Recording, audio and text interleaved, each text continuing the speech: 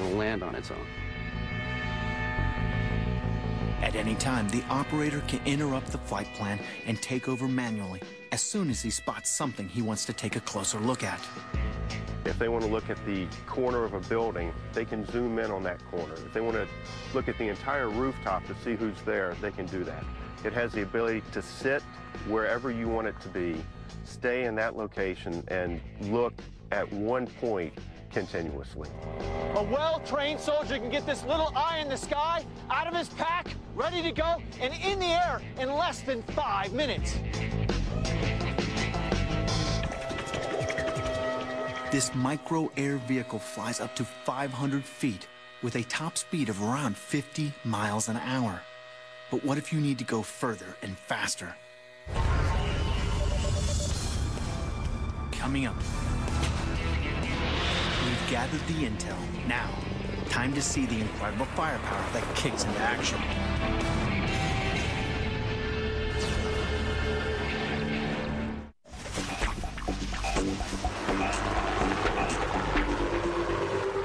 The Fire Scout unmanned helicopter extends the range of the soldier on the front line by more than 100 miles. It's fully armed, it flies autonomously, and it means the Future Combat Systems ground squad has airstrike capability. From Army perspective, they need to control their own assets. When you are in combat, you need it right there and then, and you can't wait to call something in. Flying up to 20,000 feet, it's almost silent, so it's perfect for covert reconnaissance. It can be used to bring vital supplies to the furthest reaches of the battlefield.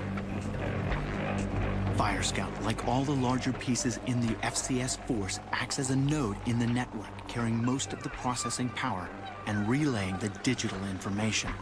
It brings the whole package together because it can provide that ground commander, that eye in the sky, that communications in the sky, so that he can play his chess pieces to bring the game. But there's no question that in the future combat scenario, the master of air cavalry is the mighty Apache attack helicopter. Anybody who knows anything about the military knows that the Apache is a killer bird of prey. And once it's connected to Future Combat Systems, nothing will escape its grasp. Although the Apache has been around since the 1980s, the Army's longbow variant is a completely modernized reworking of the original, making it the most lethal multi-mission helicopter in the world. If you're covering a lot of ground very fast, you don't know what's going to be over the next ridge. With Future Combat Systems, that information becomes available so I can get into a position to affect the battlefield. And the missions can change en route, and the battlefield changes. That information can be sent to the aircraft, and the aircraft then can react to that changing battlefield condition.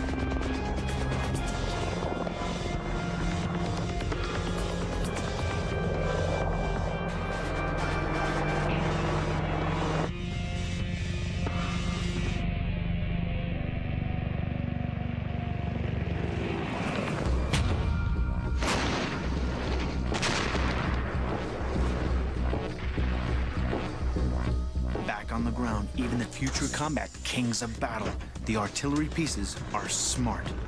But best of all, they're lightweight. Future weapons favorites like the Enlos cannon have been specifically designed to be more mobile than traditional mortars and howitzers.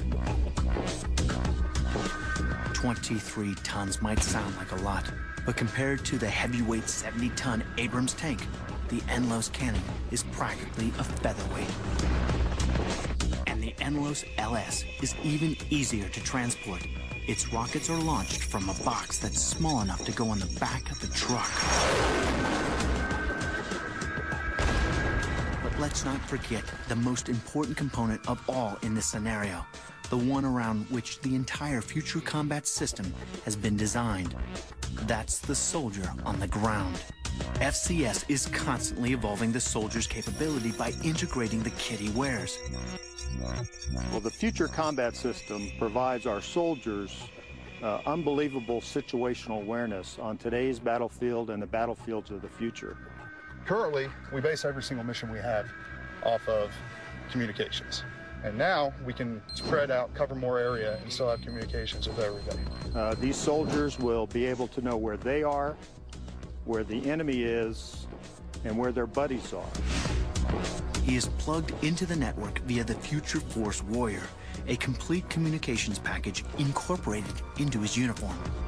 Now, when you get all that kind of information at your fingertips, does that make it easier for you to do your job, or is it too much information? Well, no. With part of the software issues they're working on right now is placing in filters, so you don't get information overload and you get what you need when you need it. What's the coolest thing about this gear? It's comfortable. I've heard the theory, I've seen the hardware.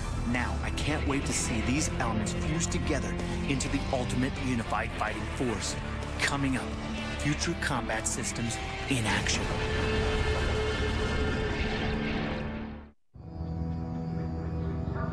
I've been looking at a revolution in military strategy called Future Combat Systems. Now it's time to see some of the pieces working together. FCS will enable a 40-man platoon to become a more efficient fighting force, capable of handling missions no other unit this size could have attempted before. The end goal of Future Combat Systems is to create an all-seeing, all-knowing warrior who's capable of handling any mission on the battlefield. Here at White Sands, under the scrutinizing glare of the military's top brass, these men are about to take part in a full-scale exercise designed to test the system that the U.S. Army has already fully committed to. This hot zone is a cluster of buildings. It's supposed to be sparsely populated, and normally it would take 100 men or more to secure this area. Today, just a handful of soldiers will do the exact same job. To get an overview of the situation, the first thing to do is to launch the Class 1 UAV. This immediately reveals the scale and layout of the whole area, and these images can be seen by every man in the platoon, the commander, even the White House, if necessary. From the air, the immediate area looks clear, but the men still have to secure it. To make sure their path is safe, the SUG-V comes into play to check for booby traps, people hiding out, or any other hidden dangers. If it checks out, this truck will offer a limited amount of cover.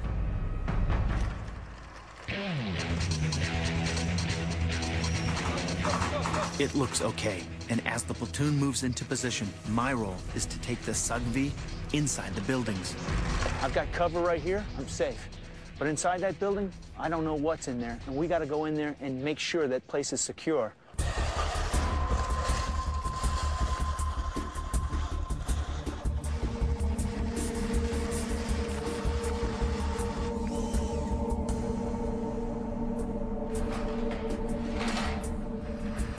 The beautiful thing now is I have the luxury of time.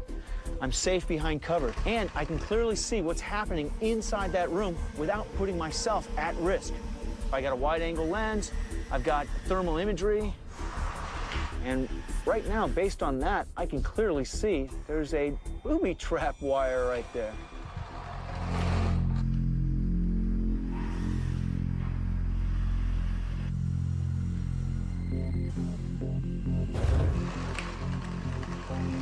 Navigated around, no problem.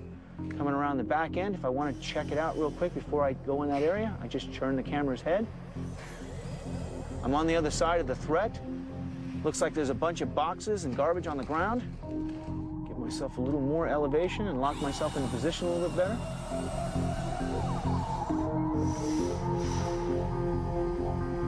And that is an anti-personnel mine. So if I were to trip that wire coming through that room, I'd be finished.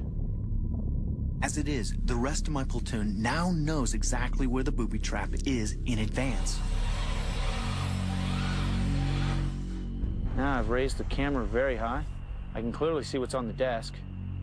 Looks like maps, things that would be of interest as far as intel. And I'm able to search everything and take my time and not risk any of my other guys in doing this.